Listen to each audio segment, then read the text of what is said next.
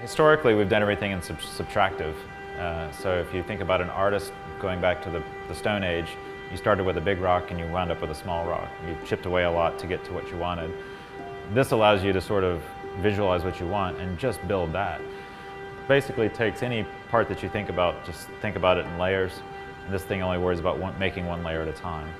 So when you come over here, put the powder in these hoppers, gravity allows it to feed down, and then there's a spreader bar that takes that and basically provides a very fine layer of powder. And then the E-beam, electron beam, comes and traces the part, the layer, if you will, that you want. And then when it's finished with that, it basically sinks down, applies a whole new layer of powder, and just keeps repeating that process until it builds the three-dimensional shape that you're looking for. We're a long way from anywhere in Australia, so we can't be okay in a bunch of things. We've actually got to be really good in a couple things. So we've decided we're going to be really good in metal powders and really good in the simulation side of it. And then in addition to our know-how, we make the units run better, faster, smarter. And then Australia now is producing parts as opposed to mineral sands.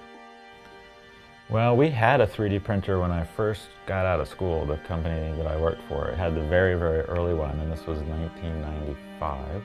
And it looked cool because it was just this clear plastic goo.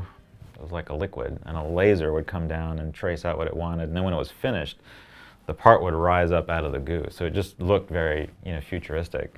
By today's standards, it's just appalling. I mean, it's not appalling, but it certainly doesn't do what the current, machines can do. There's been lots of people working on it for, a long period of time.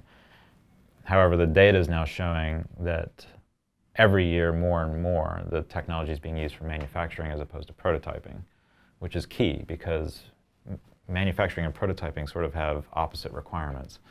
Prototyping, you want to make something once just for effect, and it may not have to have any functionality. Manufacturing, you want to make it, the 100th one needs to be the same as the 1000th one, needs to be the same as the 1,000,000th one. It just needs to be very robust. Everything's gotten more complicated. And if you look at the DC-3, back in the 50s, that plane was made with entirely one aluminum alloy. And now when you look at a 787, it's got composite structure on it, it's got titanium, it's got multiple different titanium alloys, it's got multiple different aluminum alloys. And kind of what we do here, it's kind of recognizing how we can make those things better.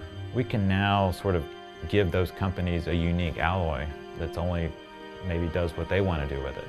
And it gives them another area to compete on. And way back in the 50s and 60s, that's exactly what they used to do. So people, I think, have thought that metals have seen their day, but we constantly see this everything old is new again. So for materials engineers, it's a fantastic time.